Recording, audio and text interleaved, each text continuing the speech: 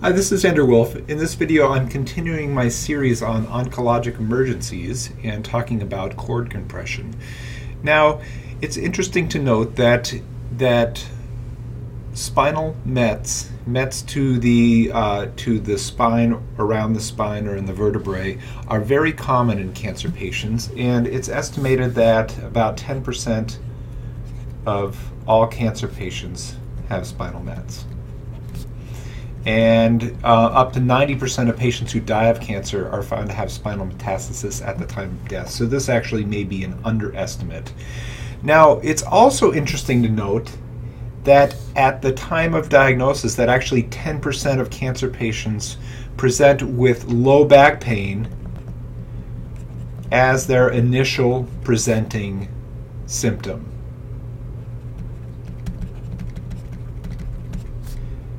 So what does this mean for you as a provider? Well, if someone comes to you with new onset acute back pain, cancer should always be in your differential. Now, I said this before when we were talking about a PE. This does not mean that everybody that comes in with low back pain needs to get an MRI. But what it does mean is that if somebody comes in with low back pain, you need to be asking them other questions about cancer, like have you had significant weight loss, fatigue, a chronic cough, changes in your bowel and bladder habits, and then also know about their history. Do they have a history of smoking or other risk factors for cancer? So, you always have to have the suspicion for cancer in the back of your mind, even with low back pain, which is one of the most common complaints that you may see if you work in primary care. Okay? So why is it that spinal and vertebral mets are so common in cancer patients? Well,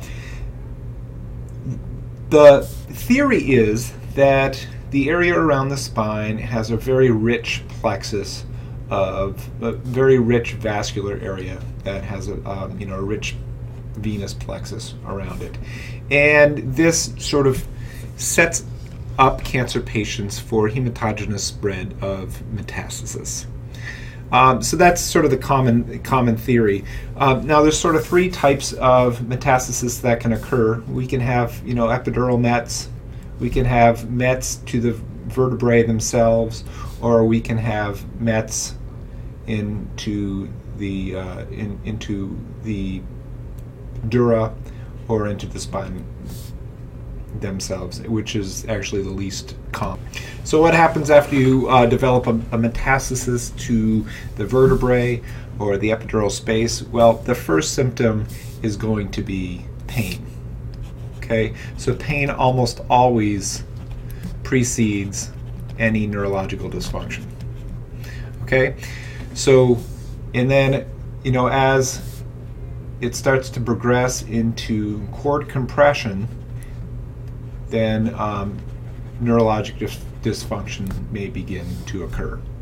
Okay, so usually the first step is going to be pain just from the met to the vertebrae or around the vertebrae. Then it may progress to a neuropathic pain, which suggests that there is some compression, and it may be from the nerve root. Then there may be progression to motor dysfunction, and there may be progression to autonomic dysfunction.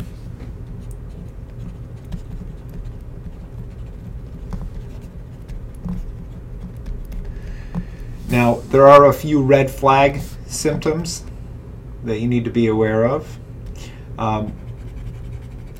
So red flags, and these suggest that these are sort of true emergencies that need an emergent response and an evaluation by a neurosurgeon. And these include bladder dysfunction,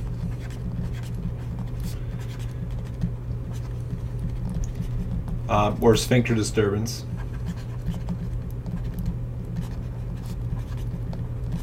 so this can be either incontinence or inability to void, saddle anesthesia.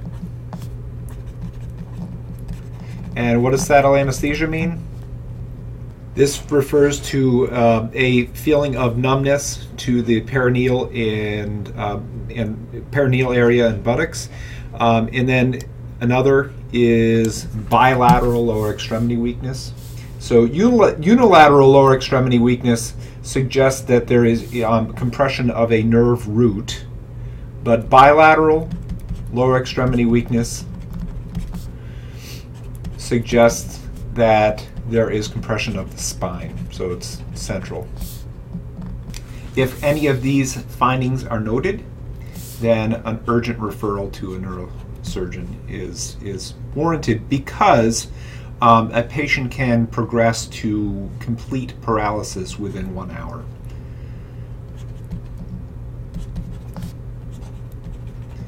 Okay, so this is a true oncologic emergency if any of these red flags are noted. So now, if you have a patient with acute onset low back pain and other signs of cancer, the gold standard evaluation is going to be an MRI to evaluate for a mass. However, obviously, if you see any of these red flags, you are not going to send a patient for an MRI, because just sending the patient for the test and waiting for the results will take longer than you have.